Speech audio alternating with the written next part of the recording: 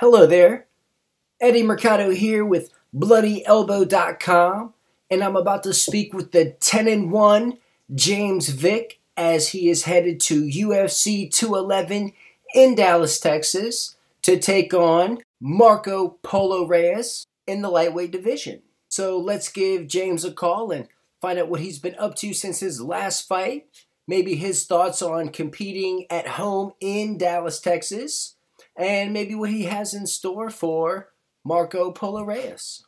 Mr. James Vick, how are you, sir? I'm good. How are you? I'm doing well. Thank you so much for taking out the time. Huge fight in your hands. You're headed to UFC 211, May 13th in Dallas, Texas. Practically your backyard. How are things? They're good. I'm ready to go. I'm excited to fight at home. It's about 30 or 40 minutes, like 40 minutes from my house. So I'm super excited, and I'm ready to go. Next weekend, get here soon enough. Now, how did you even get mixed up into mixed martial arts, and how did you link up with Lloyd Irvin? I started, basically 2005 was the year I graduated high school. And I saw The Ultimate Fighter, and I was like, "Oh man, this is the greatest thing ever."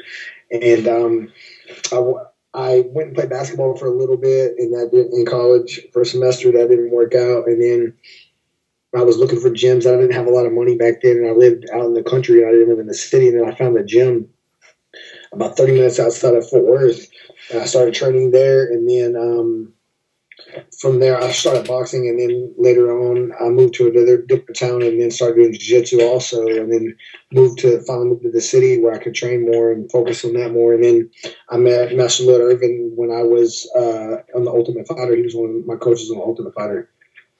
Now, Ultimate Fighter, season 15, crazy season. What was your biggest takeaway from the show? My biggest takeaway was that I realized that I could compete with guys that had been training their whole life, and guys that had way more experience than me, and guys that I knew I could compete with guys that it was an eye-opening thing that these guys had been training full-time for years, and I never trained full-time my whole life. And the first time I ever trained full-time, and I felt like I progressed way faster than a lot of other guys, just because I never got that opportunity before, and once I was given it to train full-time, it changed my life. Now, what do you think it is about you that kind of gives you that edge? Like you said, I mean, you're pretty raw. You're pretty, like, new to the sport, so to speak. But, I mean, you're hanging in there with top guys. Like, what do you think it is that makes you wise beyond your years, so to speak? I have laser-like focus. First off, I don't have a million other interests. I go hunting and fishing a little bit. Every now and then I play basketball or something, but literally I live, sleep, and breathe fighting. I don't watch TV. All I watch is fighting. I don't have a bunch of extracurricular activities, And I believe I'm mentally stronger than so many of these guys. I feel like I break a lot of these guys, and no matter how many years of training they have, like, for example, my last fight, I felt like I broke Abel Trujillo. And realistically, I shouldn't be beating that guy. I took him down. I shouldn't be taking down a 3-time NAIA All-American wrestler when I never wrestled a day in high school or anything in my whole life. And he was a 3-time college All-American. That's embarrassing, the fact that I could take him down, but it just shows you how much more mentally strong than I am compared to these guys that I'm fighting. Yeah, now, your nickname, the Texecutioner, I think it's super appropriate. I mean, executioner, your go-to move, the guillotine, I mean, you're catching everyone. Ramsey Nijum, you caught in like 38 seconds. Jake Matthews got the same treatment. What is it about the guillotine that's kind of catching everybody? Well, I have a whole choke series, a bunch of chokes. My guillotine, Darce, Anaconda. And I set them up from many different places, and I'm just ingrained. I have a system. Me and my coaches, my coach Master Lloyd Irvin, my jiu-jitsu coach back home, Master Sina Haddad. I just do tons of reps from different angles, and I have different setups, and I just I've learned how to use my body. I don't really drill or practice a bunch of moves that really is pointless for me. I don't do all that. I have a lot of catching up to do, compared to guys who've trained for years. So I basically cut the bullshit and go straight to stuff that works for my body type, and it's worked out great for me.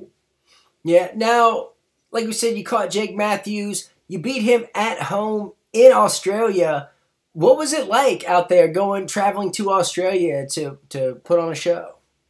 Oh, that was probably the greatest, one of the highlights of my whole career, and the greatest night of my life when I won that fight and got the bonus. And then I stayed an extra week and went and saw the Great Barrier Reef. Got to just go see the world for the first time like that. It was amazing until they hit me with that Australian tax, and then that wasn't too cool. That was bad. Yeah, I know Uncle Sam can be a bit much sometimes. Was it that bad out there? 33.5%. Yeah. Oh, ouch. I didn't get any of it back. Didn't get none of it back. Yeah, it was horrible. Oh, that's tough. That's definitely tough. Definitely tough. But you did get a performance of the night bonus, like you said. Did you do anything cool with the money? Well, I mean, I stayed in Australia for the extra week and hung out and had a bunch of fun there. Besides that, no, because I came home a month and a half later, ended up having to have hip surgery, and then didn't fight for a year again. So it kind of sucked. What caused what was the need for hip surgery for? I had like a torn labrum and like an impingement in my hip. I'm not sure, honestly. I think just overtraining. Like I've had a history of that. And I've been really smart about that ever since that surgery. I've been really smart about that just because of the injuries, that I've went through. Okay. Now, after Australia, you faced a top 10 guy, Beneil Dariush. It didn't go your way. It's part of the game. But it was your first loss. Was there anything that was like a big takeaway, like a big lesson that you learned from that? No, honestly, I just felt like I got caught. I felt like he caught me. He timed counter punch right off a head kick and just landed me with a perfectly timed shot. And I felt like that wasn't the issue when I got caught there. It was the ground and pound. When I got hit on the ground, and I was, several times, and I was never able to recover. And I really felt like it was more of what he did wrong. I mean, what he did right than what I did wrong. I mean, obviously, we've all got holes we need to fix, but I felt like in that particular situation, I just got caught, and I can't go back and say I should have did this different, I should have did that different. I guess his timing was perfect, and he countered me, and it just happened like that. So I didn't really, after that fight, a lot of people were asking, oh, well, should I change this or should I change that? I didn't really change anything. I believe in the system I have. I just believe that, I just got caught. Okay. Well, you bounced back with authority. Abel Trujillo, he got choked out big time. I think he spent at least half of the second round in a darce. What was the adjustment that was made in between round 2 and 3? Was it the flying knee that landed that rocked him, or was it something that you were told in your corner, hey, try this a little differently to actually get the choke? Well, the knee helped, that's for sure, because he was rocked pretty bad. Honestly, it's weird because my arms are so long. I think that the first time, and Abel Trujillo, usually a lot of muscular guys, they're easy to choke out because they have bigger necks and stuff like that. But Abel Trujillo was weird, funny build kind of, because he has a muscular upper body, but his neck wasn't really that thick. And I felt like I just shot the choke too deep, like it was too deep, and it was more of a crank versus a blood choke. And what happened was basically, if someone gets cranked in class and jiu-jitsu practice, they're going to tap from a crank. But a competition or a fight, they're not going to tap necessarily. They're going to fight it more, and I felt like that's what happened. And then the second round, I didn't shoot it quite as deep, and I pulled it back a little better, and I heard him making, I was real confident after I landed the knee, obviously, too, but I heard him making these real weird noises and stuff, and I knew he was about to tap. Yeah, huge win. And afterwards, you made the most of it. You took that opportunity to request to fight in Dallas. That fight was in Houston. What do you think about getting a home game now? Like you said, it's like, what, 30 minutes from your home? I mean, I'm excited. I'm so excited to have so many people come in. I haven't got to fight in the DFW Dallas-Fort area since before I was in the UFC. So I'm super excited right now, and I can't wait. I gotta ask, are you a Dallas Cowboys fan? Yeah, I don't really watch a lot of football, but if I have to pick a team, yeah, I got to go with the home team, of course. Is there any like added stress or pressure or like extra work involved being so close to home? Maybe like selling more tickets or like giving like selling T-shirts or anything like that? No, you don't. You don't really. UFC's.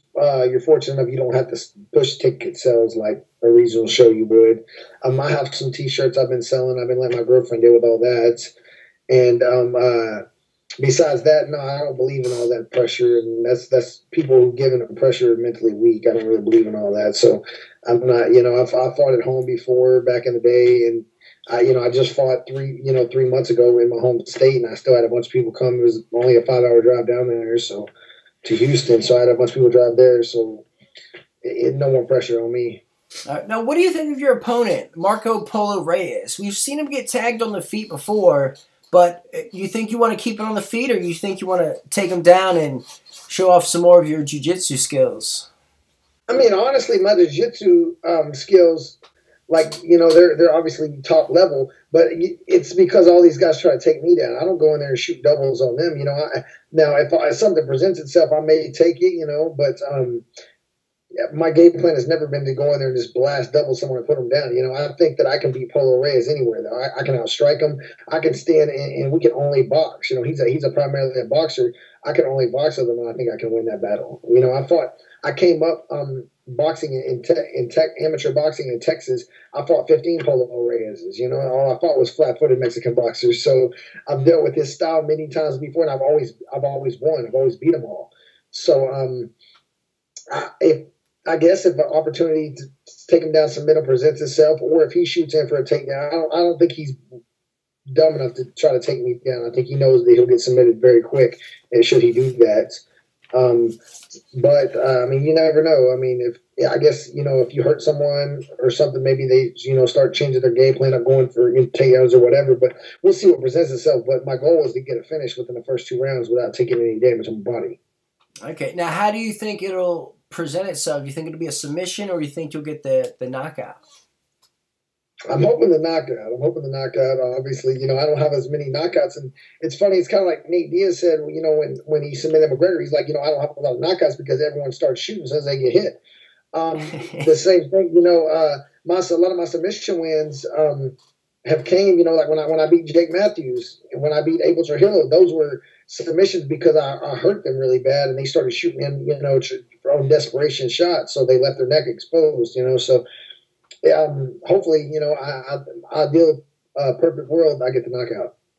Okay, now how's training camp going for this one? It's good. It's been good. I'm healthy. Everything's going good so far. This is one of my better training camps as far as being healthy, for sure. Who are some of the people you're training with out there? I train with Team Little Irvin, and we have several guys. Not a lot of UFC guys. We had a couple other guys that were in the UFC, Mike Easton and Ron Stallings, but they got cut in the last year or two. But I have a lot of up and coming guys that I train with. My buddy, my roommate Sadiq Youssef, he fights for Victory, and he's a really good sparring partner for me. And then Ong Long and Song, he fought for the ONE FC title back in January. So I have some really good guys to train with, and I like the smaller camp environment just because I get more one-on-one help without just being another number. Yeah, absolutely. We see that with Mighty Mouse Johnson, him and Matt Hume out there. You really see when a coach really focuses in what can really happen. Well, what would you want next? The UFC is really big on letting guys pick their poison, so to speak, call out each other on the microphone. Do you have any names or anyone you have in mind of calling out? Yeah, I'm saving that. I'm saving that for the fight night. So tune in May 13th. Yeah, I dig it, man. Absolutely. Now, you have a pretty tall frame for the lightweight division. They have you at 6'3", 155 pounds. How do you feel at the weight class at this point? It's very hard to make the weight. I'm not going to lie. It's been very hard. But I do make it, and I work with the best nutritionist. I work with George Lockhart, and he's the man. He's the best, and he'll be out there. And it's never easy, but being a fighter is not easy. My goal is to be a world champion. That's not an easy task, and It's hard, and eventually I'll move up. Eventually I'll move up to 170. But right now, I know that I can make the weight, and I have a good nutritionist, and it's tough, but I always make it, and I always perform on fight night. Okay, now your next fight, are you looking to get out of Texas, or you want to kind of stay close to home? If they come back to Texas, I'll fight as many. My goal is to get 4 fights this year. This will already be 2. I'll fight the other 2 in Texas if possible. If I have to go elsewhere, I will. It's not a problem. I definitely don't want to fight in any other countries. I really don't. After the way Australia taxes were, I could have literally. I mean, they took literally $20,000 of my money. I never got any of it back. I could have literally took the greatest vacation in the world to Australia and did whatever I wanted to with $20,000. So I have no interest in fighting overseas anymore. It's not worth it. Wow, and there's like absolutely no way around that whatsoever. You have to pay the piper. No, you have to pay the taxes, and basically, I had contacted a CPA that specializes in international income, and they put me in touch with the CPA in Australia, and they basically told me that if I would try to get some of that money back in Australia, it would have affected my taxes too bad here. So I was just screwed and couldn't do anything about it. Oh man, that's tough. It's definitely tough. But you got any sponsors or people you want to give a special shout out or thank you to? My sponsors for this camp, Toyota of Irving and Gamma Labs. So thank you for them. Thank you to my management, KO Reps, and then my team Lord Irving, all my teams and all my teams I train with back home in Texas as well. Awesome. Now, how can people follow you along on your journey? What are your social media outlets? Your Twitter, Facebook?